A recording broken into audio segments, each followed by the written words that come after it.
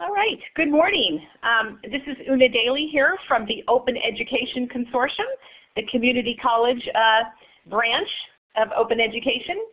And I'm very pleased to have Kathleen Amolo from the University of Michigan join us this morning for a primer on open licenses and intellectual property. And I've had the pleasure of going over this presentation with Kathleen several times now, and it's really excellent. And there will be a recording so that you can share this with your colleagues.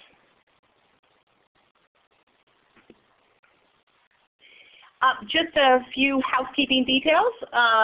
We are using Blackboard Collaborate from the California Community College Systems today, and we want to thank them for supporting open education at community colleges in California and throughout the nation. If you haven't used it before, we want to point out that on the left-hand side of your screen is the chat window, and we encourage you to type in questions and comments as we go along in that chat window, and Kathleen and I will answer those as we get an opportunity, and we'll save the more difficult ones or the more complex ones until the end. And there is tech support available if you're having some issues, and I'll let you read the number there at the bottom of the screen. All right, at this point, I want to invite you to introduce yourself in the chat window. Let us know what institution or organization you're with, and your interest in OER. Once again, I'm Una Daly, the Community College Outreach Director at the Open Education Consortium. And I run these webinars on a regular basis, and I'm just thrilled to have Kathleen Amolo, who is the International Program Manager at the Office of Enabling Technologies at the Med Center at the University of Michigan. Kathleen, you want to tell us a little bit about your day job there and what you're up to this week? Sure. So in 2008, back when I was a graduate student, and I've stayed working with them for this whole time. And one of the things that drew me to them was the fact that they were really interested in tying open education to a lot of their global health efforts. And hopefully you can hear me okay. I'm actually calling you right now from Ethiopia, working with one of our partner institutions, which is a medical school that was started just 6 years ago. Wonderful. Thank you, Kathleen. Also on the line here today is James Glappa-Grossklag, the President of the Community College Consortium for Open Educational Resources. James, do you want to say hi? James has typed in the chat window, Kathleen wins the prize for the farthest flung speaker. And yes, definitely. Thank you, Kathleen, so much for taking some time out of your busy evening in Ethiopia to help people out with open licensing and how they might apply that in their work.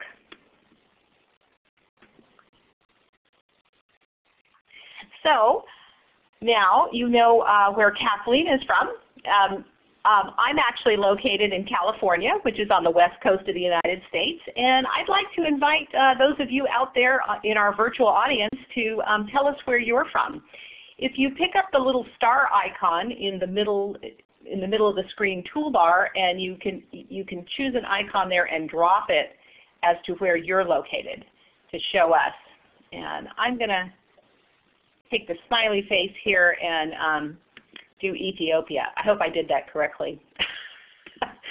Oops! Oh my gosh, it moved. All right. So it looks like we have folks from the East Coast, Northeast. Oops, looks like we've got some from Central East, and we've got them up and down the West Coast of the U.S. And thanks everyone else for typing in the chat window. If you can't get the little icons to work, go ahead and let us know in the chat window. So primarily we've got a U.S.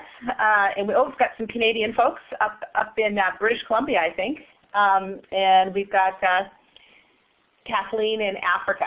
So very exciting.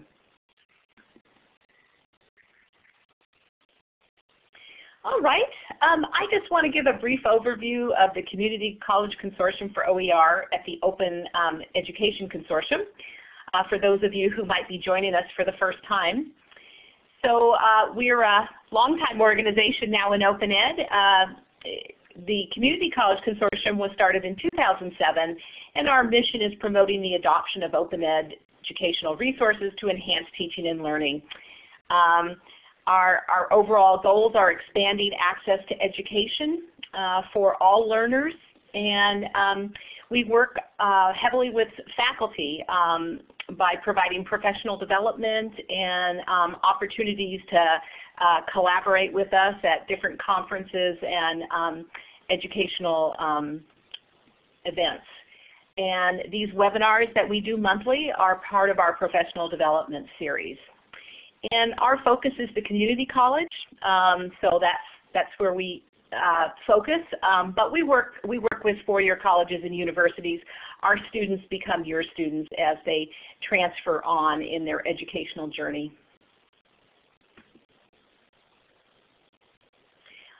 We now have over 200 colleges in 17 states and provinces who are part of our community of practice. And we'd love to have you join us as well if your interest is in open education from either a faculty or a student point of view. So getting to today's topic, education is about sharing.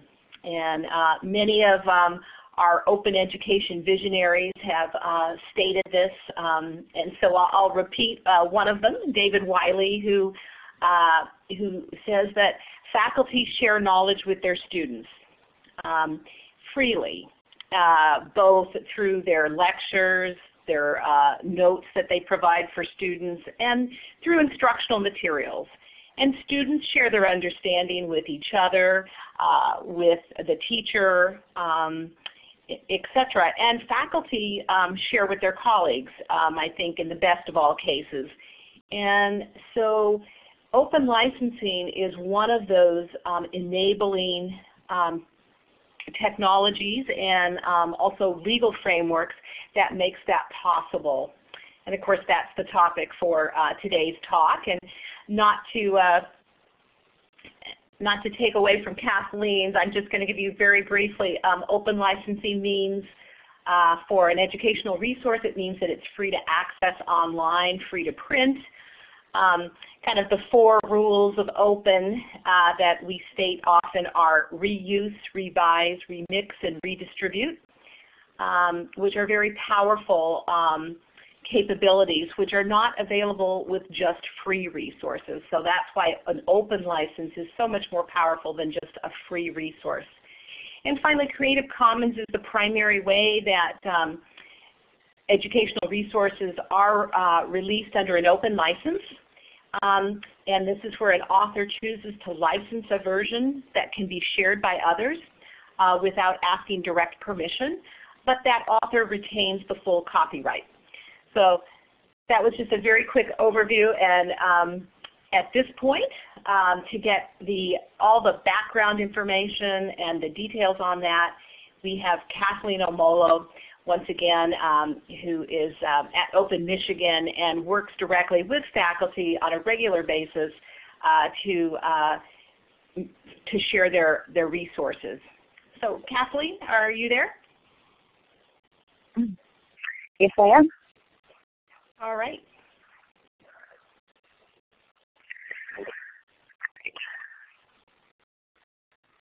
So do you want to go ahead and advance to my second slide? All right, I'm just going past your overview. So I just, great.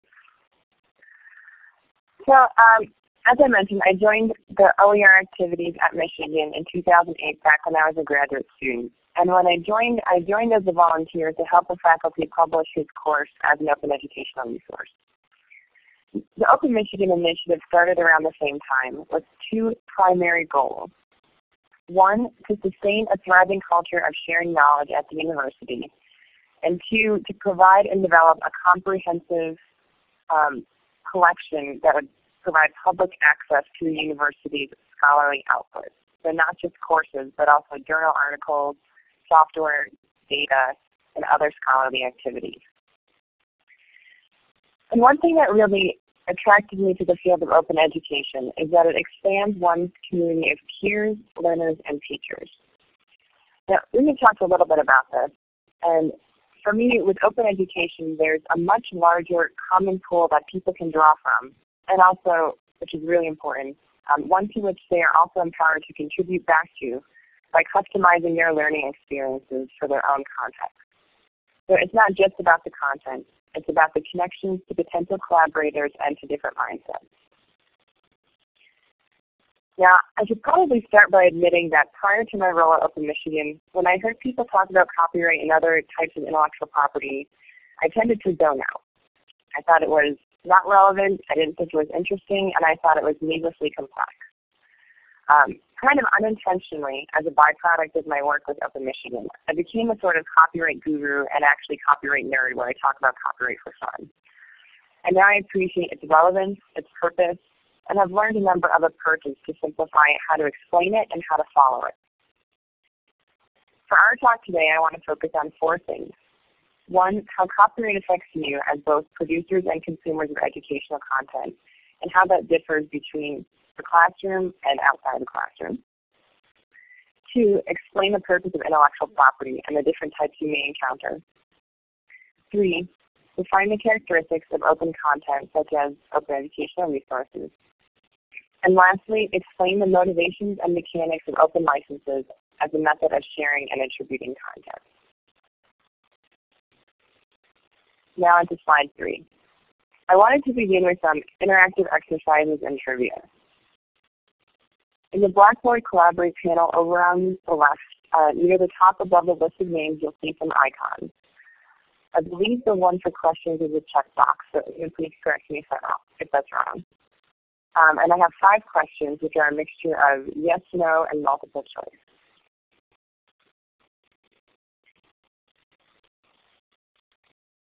Yes, on to slide 4.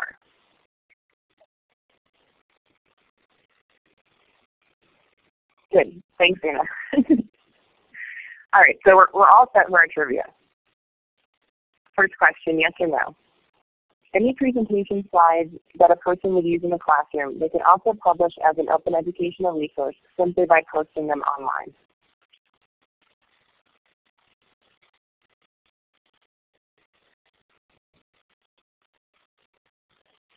All right. I don't know if you can see this, but we've got 4 yeses and 6 nos. All right. In this case, the answer is no. And the reason for that is your classroom is considered a closed audience for enrolled students.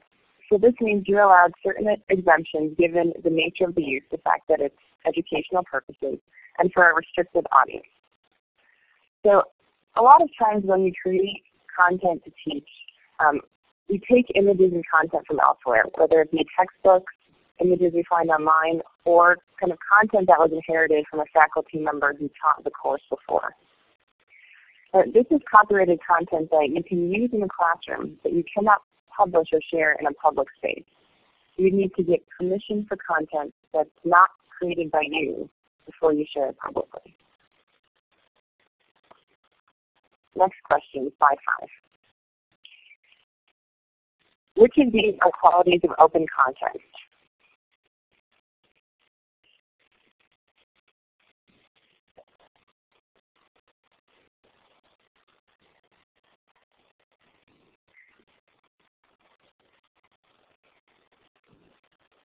Are you going to read that, Kathleen, for people who might not be able to see?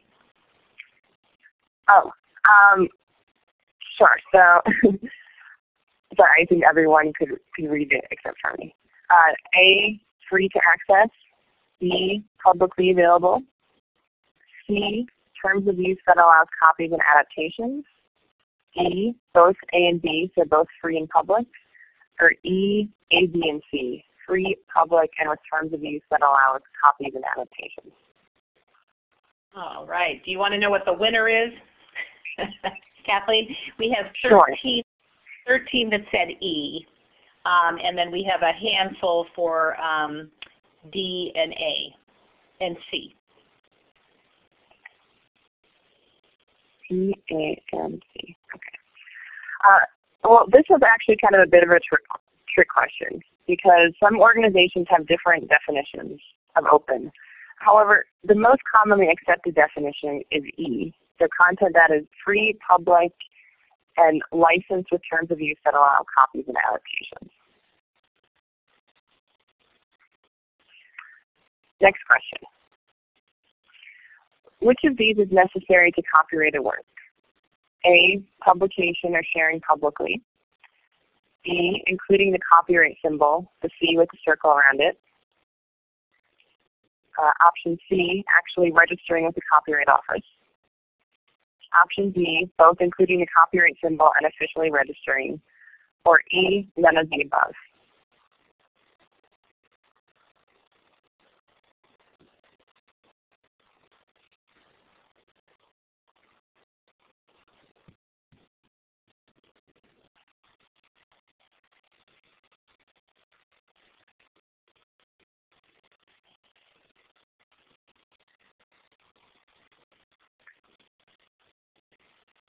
All right. The answer with the most votes is E, and then with D following close behind.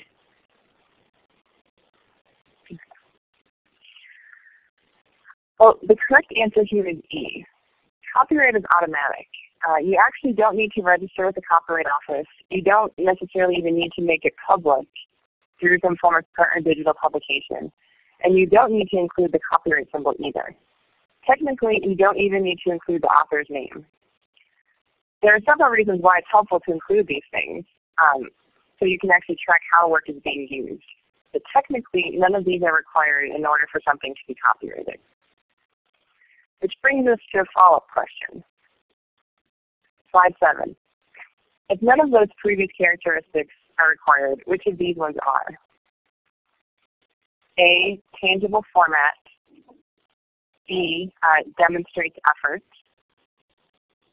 C, possesses creative expression. D, is unique.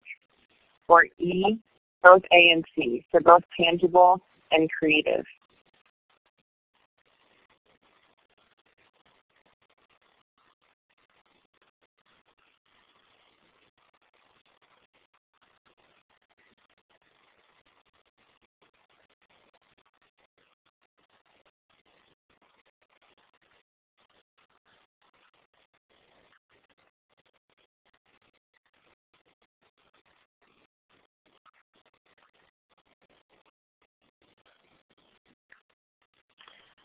All right. This one was a little more divided. We have E got the most votes, D got the next, and then A. A little difference of opinions there. Well, this one I think is one of the toughest questions, and it was one of the hardest things for me to understand when I started. The answer here is E. So it needs to be both fixed and tangible format and creative. So it needs to be tangible in some way. That means it should be recorded, sculpted, you can touch it, written down, you can touch it, or drawn. So copyright does not apply to things that are not somehow tangible. So for example, a conversation or a speech that is spoken but is not recorded via audio or video and is not transcribed is not actually copyrighted because there's no tangible record of that speech. Now for creative expression, it means that in order for something to be eligible for copyright, it needs to have some minimum element of creative expression. So it can't be something that is very standard, or even it cannot be something that's a fact. So for example, a mathematical formula or a chemical representation, a really basic stick figure, a table of just numbers, or a list arranged in an obvious manner such as by date or by name, does not have creative expression and therefore would not be eligible for copyright. Now, I want to talk a little bit about why it's not the other ones. Uniqueness is tricky. Something may be unique, not creative. It's also theoretically possible to have two similar works that each have copyright if they were created wholly independent of each other. Effort is also not one of the requirements. Something may involve a lot of effort, but not necessarily be creative. For example, organizing lists of names and contact details alphabetically, such as the white pages in a phone book, is not eligible for copyright, even though it is labor intensive. Now on to slide 8. Copyright is actually a bundle of 5 rights. So the person who owns the copyright has the exclusive rights to control these 5 things. One is reproduction or copies. The second one is the ability to control derivative works or adaptations, such as translations or other modifications to the content. That person also owns the right to distribution, so that they're allowed to control whether or not it's contracted out to a publisher and what channels it goes through. Other rights that they include are the rights to publicly display something, such as to display a work of art in a museum, and the right to publicly perform a work, such as a stage performance of a play or a musical. Now on to slide 9, which is our last trivia question. Another term that you may have heard during copyright discussions is public domain. What do you think this term means? Is it A, publicly available information, B, something that's not under copyright and is therefore no rights reserved, or is it C, both A and B?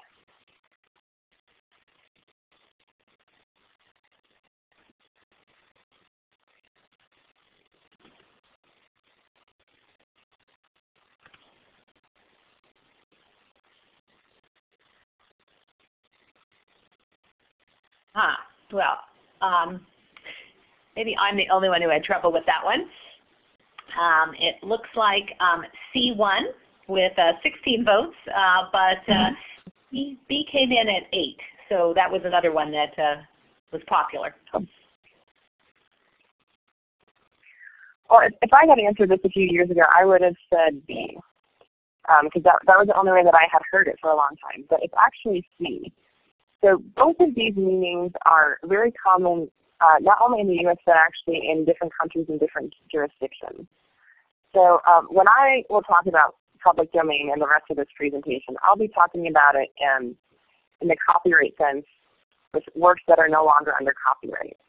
And later on, I'll go into the different reasons why something may not be under copyright and why it currently falls in the public domain. Now on to slide 10. So far, all of my questions and discussion have been about copyright, which is just one of 4 different types of intellectual property. So, as I mentioned, copyright applies to tangible works with some element of creativity. Copyright protects the expression, but not the underlying idea. Trademarks, on the other hand, apply to phrases, images, or styles associated with a particular brand.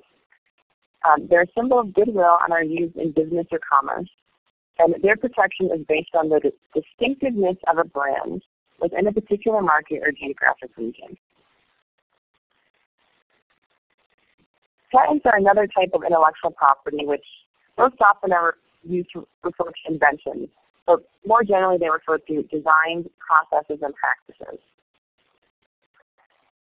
The trade secrets, the 4th type of intellectual property, is always one that I find a little fascinating, because for those, they're kind of like patents in the sense that they generally refer to processes or like recipes for products.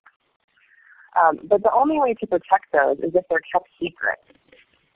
So if ever a trade secret were released, they would actually become public domain. Yeah. The first 3 types of intellectual property, copyright, trademark, and patent, were all created to encourage people to share and promote knowledge in exchange for granting creators exclusive rights to their creations for a limited amount of time.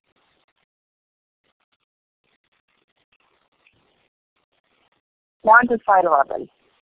When you create your content, what is your intent and how do you communicate that to your audience? Slide 12. So, as I mentioned, by default, if you don't include anything whatsoever on your content, it's going to be all rights reserved, which will severely limit you. This means every single time someone wants to use the work, they technically have to go back to the copyright owner to get permission. On to slide 13. So what open licenses do is they reduce that transaction cost and essentially change the terms of use from all rights reserved to some rights reserved. When using an open license, the author or copyright owner retains the copyright to the original work. It gives other people permission to copy and distribute the materials, provided they give credit and attribution, and under several other possible conditions. With open licenses, you're giving permission in advance for some uses, while still keeping the option for people to contact you for permission for other uses beyond that.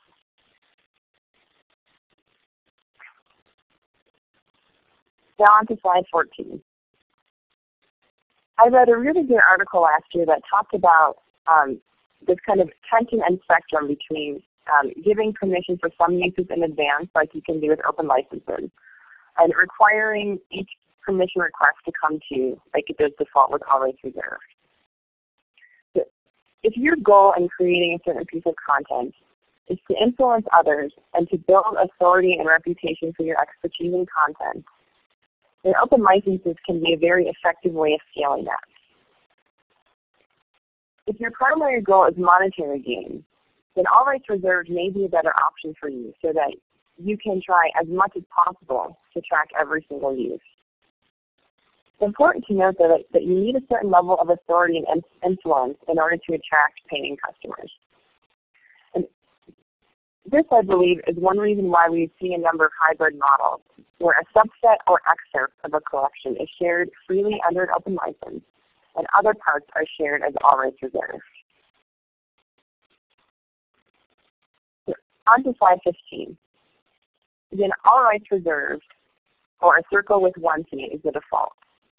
But as slide 16 shows you, some rights reserved is a very easy alternative that you can use. And one of those alternatives you can use is Creative Commons, which is two C's with a circle around it instead of the one C. On to slide 17. Open licenses enable others to make marginal improvements or enhancements and to build upon your work. So this includes revisions and remixes. Slide 18, you can also duplicate it and copy it. Slide 19, which is something that I'm really feeling today. It allows you to share something online, offline, kind of semi-connected in print or digital format. And this is something which has been really essential to us as we've been working with our partner universities overseas that struggle with either consistent or affordable internet access. On to slide 20. Open licenses also enable translations into other languages or other formats, as well as a number of other transformations. Now on slide 22.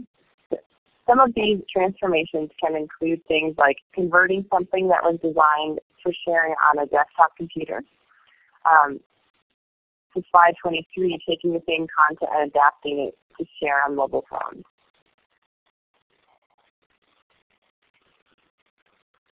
Now I'm on slide 24, and I'd actually like to take a pause right now to see if there are any questions up to this point.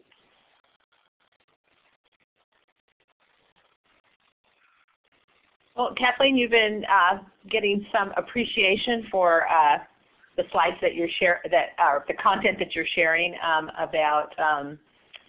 I think particularly James here mentions that I appreciate the lack of judgment in this description. The choice of license depends on your objective, and Quill agrees with that. Mary Burgess from up in British Columbia at the BC campus has said that she's finding this super helpful. And I'm repeating this because Kathleen doesn't have access to the chat window at the moment. So I just to let her know that she is being appreciated even though she can't see it. Oh, thank you, Nina. And I particularly— Are there any questions for me? Let's see. All right. Quill says, this is by far the most down-to-earth description of intellectual property that I've heard in a long time.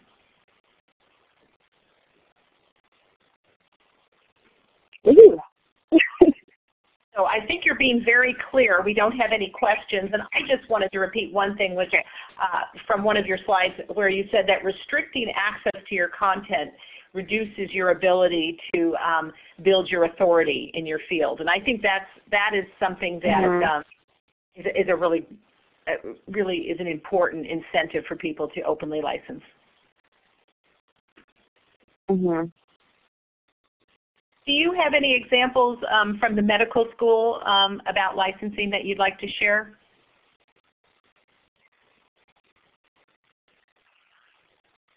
Well, I have one in particular that I'll talk about that's an example of a hybrid model where there's default Creative Commons license as well as in parallel another list of uses that people can use.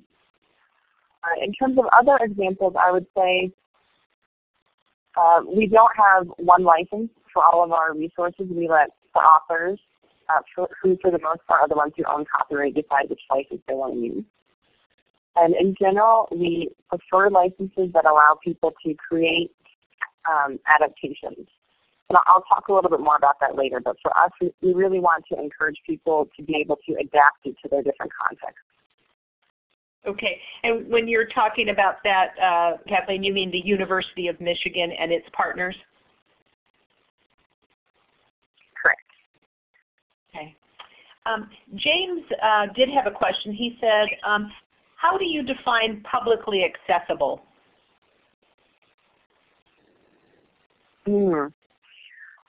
That's a very good question. Well, yeah,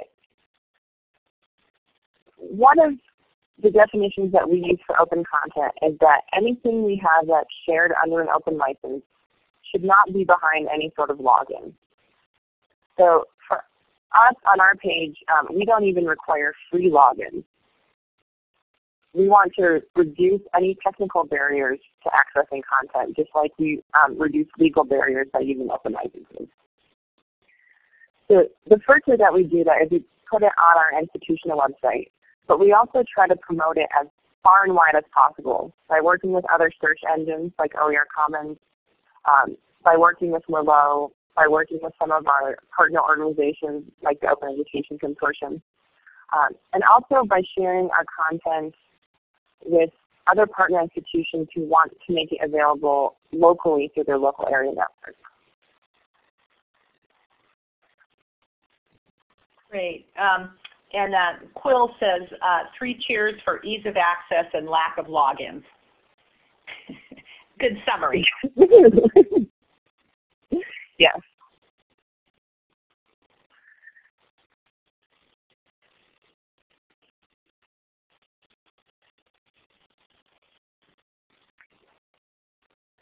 Shall we move on to slide 25? All righty.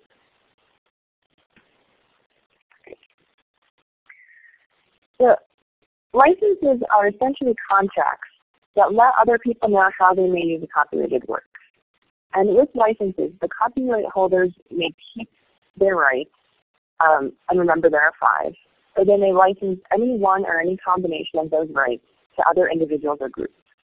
So they can sign over all of their rights, or they can kind of distribute them however they want to different audiences.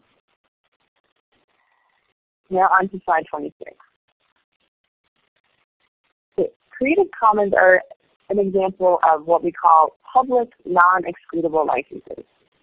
So this means that things that are openly licensed with Creative Commons apply to the general public anywhere in the world, and that they may exist in parallel with other terms of use for the same work.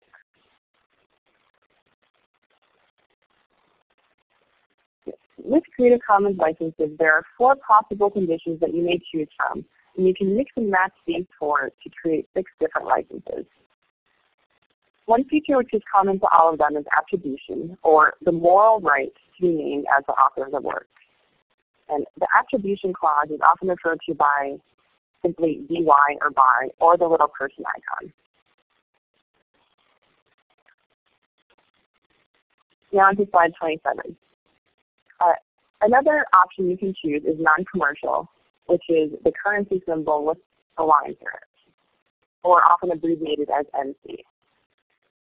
Non-commercial, at its most common interpretation, means that you cannot sell the work for a profit. There's actually a broader range of these interpretations, and if anyone's interested, I'd be glad to point you to some studies by Creative Commons. But essentially the range of interpretations go from non-commercial means that no money whatsoever can change hands, to a more progressive interpretation at the other end, which allows people to charge money as long as they're only doing it to recuperate costs and not generating any profit.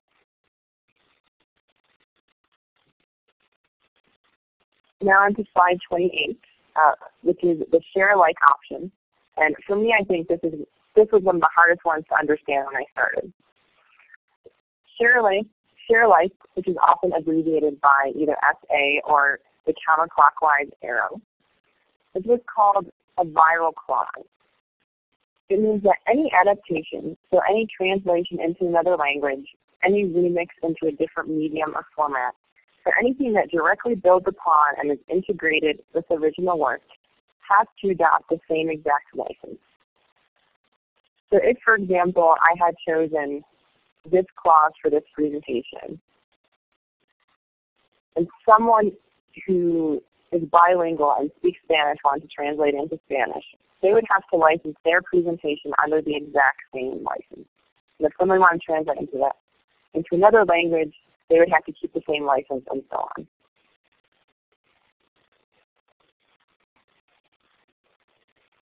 So slide 29 includes the 4th and last condition you may choose. And you can either choose share alike or you can choose no derivatives. No derivatives, or ND, abbreviated with the equal sign, gives people permission to copyright or distribute the work, but only if they do not alter in any way. So this means no excerpts, no edits, and no adaptation. Of these 4 licenses, the CC BY, or attribution only, is the most flexible. And it's the one that we use as a default at Open Michigan. A few years ago, Creative Commons had a group called CC Learn that focused on open licenses in education. And one of the things that they developed was a handout which explained why they thought the CC BY license should be the default license for OER. And at the end of my presentation, I'll include some links where you can go and look at that document. Kathleen, we had a couple of questions which I think maybe that are best answered right now. Is that okay?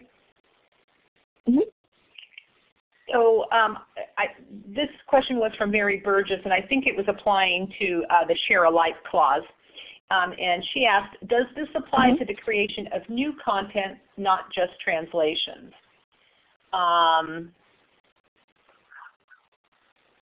Yeah. Yes. Okay. The short, simple answer is yes. So if you say, for example, someone wrote a paper and you wanted to turn it into a book, so you used part of theirs and you took their work and expanded into something much greater, that adaptation of it would still invoke the share alike clause. Okay. So any revision to content that had a share alike clause would need to have that the same license on the revision. Yes, that's a very good way to put it. Okay, and Quill also typed something in to the chat window, which I think people found helpful. Maybe I'll just that really quickly. Recently, someone told me that Creative Commons said that share-alike licenses apply only to the part of the new work that uses the original work. This is new to me. I think the concept is that if I modify a picture with an SA license or a share-alike license, the new picture has to be share-alike. But my overall slides don't have to be share-alike, even though I include this picture. This is one of the things why I like talking about this stuff, because I can go from the simple version to the more like complex, it depends answer. And that's a really good example about, you know, if you edit an individual image and you revise the image, that is clearly a derivative that invokes the share-alike clause. Now, if you were looking at my presentation and the images, you may have seen that I had some share-alike images. But my presentation itself does not include the share-alike clause.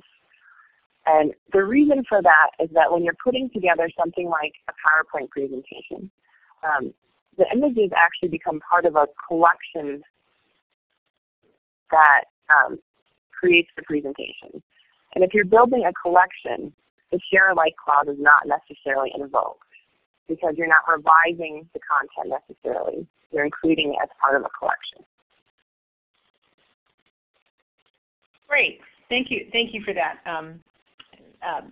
Kathleen and Quill.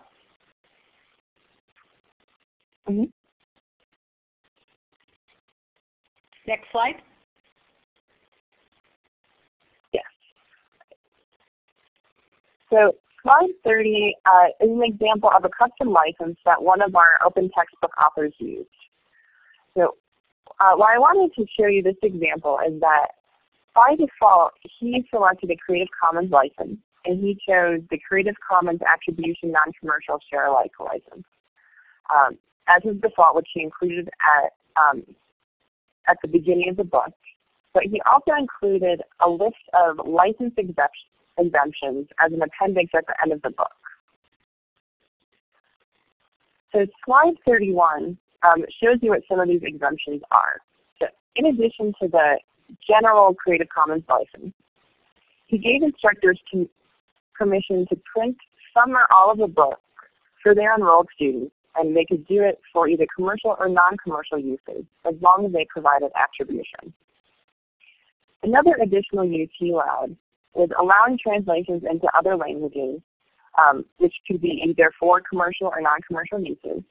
And that could be done as long as the translations were licensed under an attribution share-alike license, so that those translations would be shared back with the community.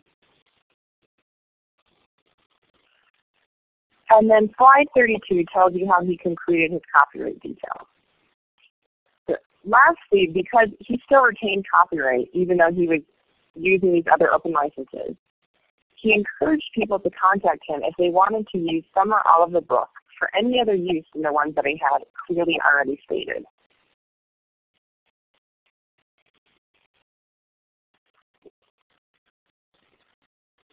Now on to slide 33. For the little bit amount of time that I have left, I want to talk about ways that you can simply integrate open licenses into your work. And on slide 34, you'll see 4 basic steps. The first step is to select a Creative Commons license that works best for you. 2, to use other openly licensed works in your work. So anything not created by you should also be openly licensed. 3rd, properly attribute the authors of those other works that you built upon.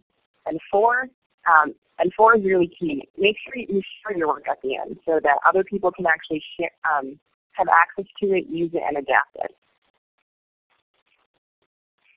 But slide 35 gives you an example of how you can openly license a work. Just like you don't need to register in order for something to be copyrighted, you don't need to register in order to openly license something.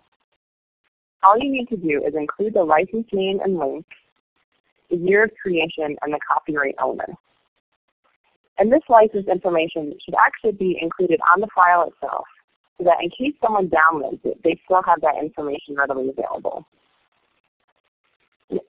One thing to point out on this slide, you may see that I'm listed as the author, but the copyright owner at the very bottom is actually the Regents of the University of Michigan.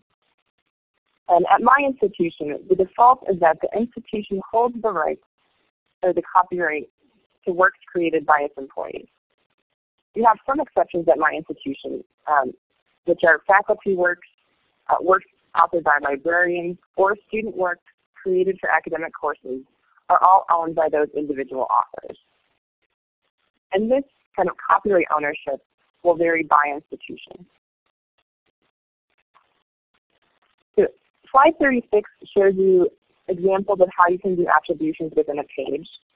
The main things to remember when you're building on someone else's openly licensed work is to include the author, to include the title, to include the source, ideally the name as well as the link, and to include the Creative Commons or other open license information. This can either be done within the page, or slide 37 shows you how it can be done at the end of a presentation in a style similar to EndNote.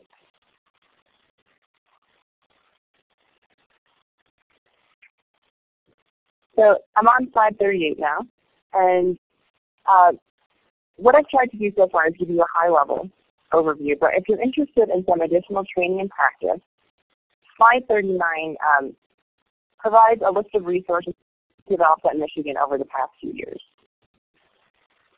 So if you're interested in diving a little deeper, I encourage you to look more at our Describe program, which is a model we created for a distributed way of creating open educational resources. And it's actually what sparked my interest in OER back in 2008, and one of the things that I spent a lot of time on in terms of facilitating and refining at Open Michigan.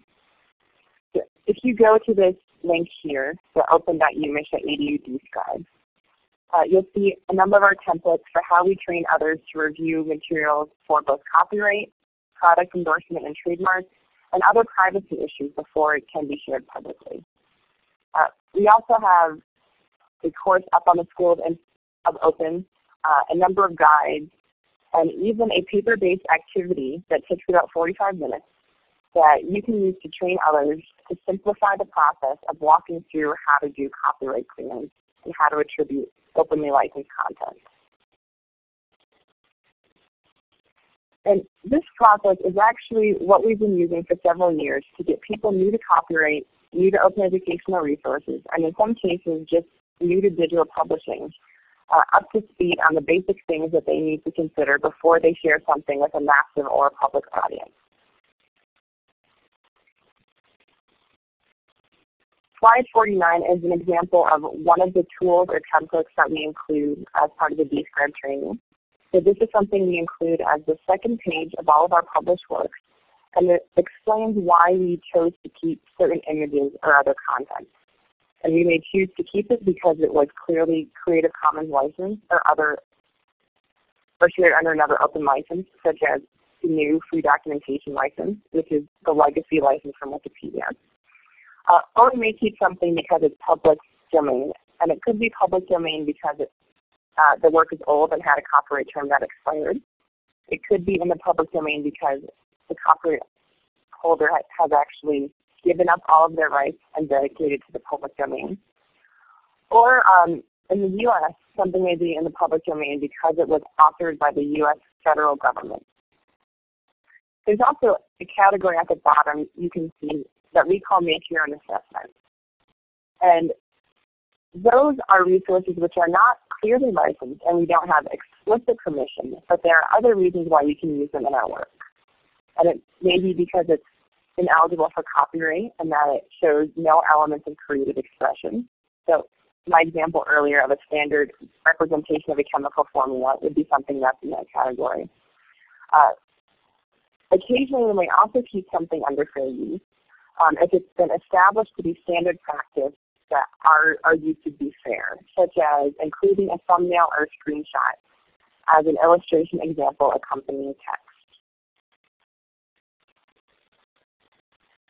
So finally, the takeaways that I hope you got from my presentation, now here on slide 42, are that all rights reserved is the default, and you're allowed certain exceptions to use all rights reserved content in the closed, restricted audience of a classroom. But once you share it publicly or with a massive audience, you need permission. And what open licenses do is they allow you to use, exchange, and remix educational materials both legally and globally.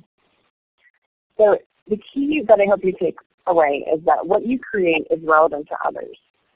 So by incorporating openly licensed or public domain content into your work and licensing your work, you can amplify the visibility and impact of your creations, all while keeping your copyright and all while being attributed. So now I'm on to my closing slide, slide 43, and I want to thank you very much for your attention today. You can see here our email address as well as our website, how you can connect on Facebook, and you can also download all of my slides as well as a video I have and my speaker notes for today. So I think we have about 8 minutes or so for questions if you want to open it up, Lena. All right. Thank you so much, Kathleen. So in working with Kathleen this last week, she very graciously agreed to do a YouTube video of this presentation in case our internet connection and phone lines didn't work from Ethiopia. So I will put that link in if Kathleen doesn't. I've got it here someplace. Oh, yep, there it is. So once again, you can share this video of this presentation with your colleagues immediately. So thanks so much for being with us today, Kathleen, and sharing all that great information, and also for providing that video immediately.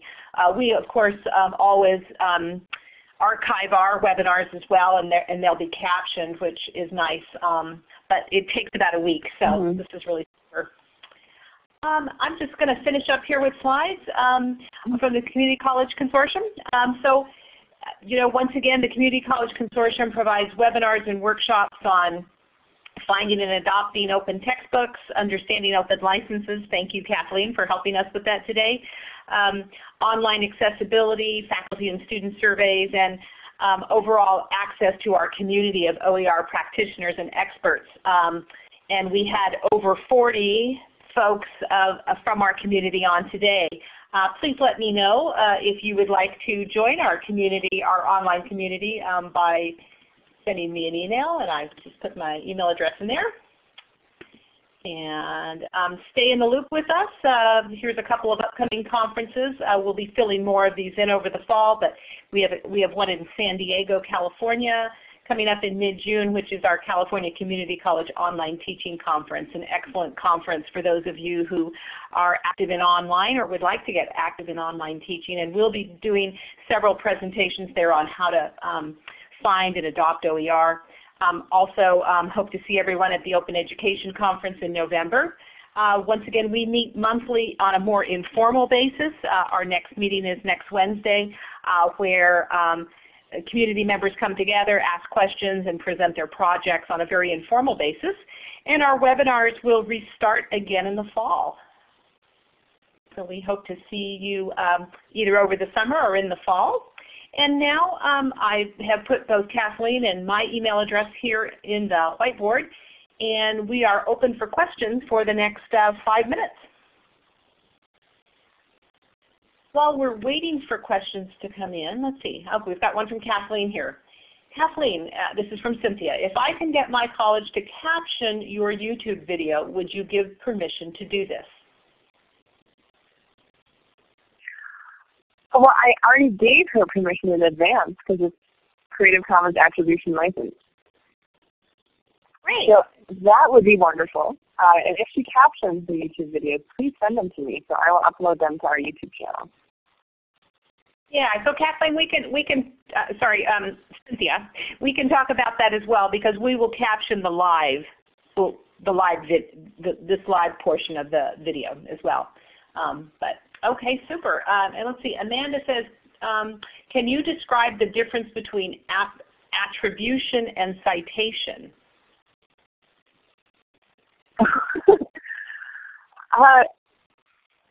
Is she by chance a librarian? We had someone who corrected us on our use of this a few years ago.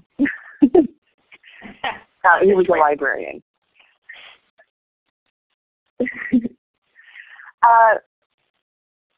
Well, we have this on our website, and I'm actually struggling to connect online right now, so I can't pull up the official version on our website. But if you can go to open.unis.edu/share/view, I believe, you can see our distinction of it. And how we learned about the difference is that citation refers to a very sort of scholarly form of acknowledging someone else's work. So it would be something like, you know, the ALA or MLA formatting for a particular resource, like an endnote or a footnote.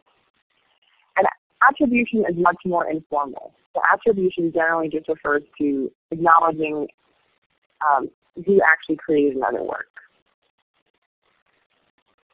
Great. Thank you, Kathleen. We also had Christina, a librarian from Washington State, who piped in and said almost exactly the same thing in our chat window.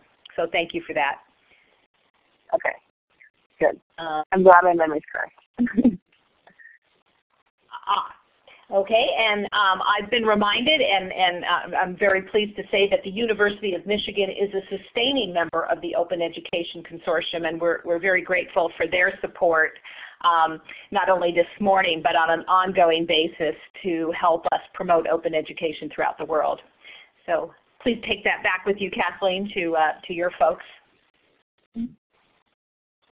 One earlier question I saw, which I think scrolled off the screen now, but someone asked if you could just explain one more time the difference between share alike and no derivatives.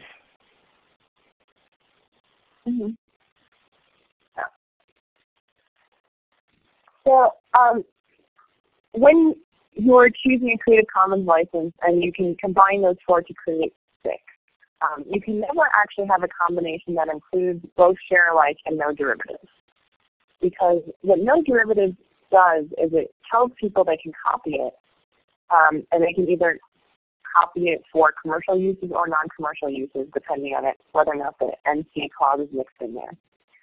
But all they can do is copy it. They can't actually revise it or make any other modifications to the content.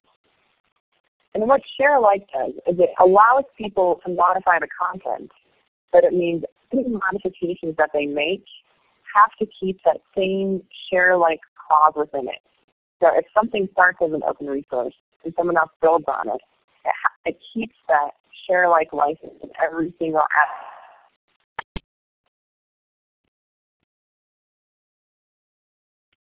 Thank you for that, Kathleen. Are you still there?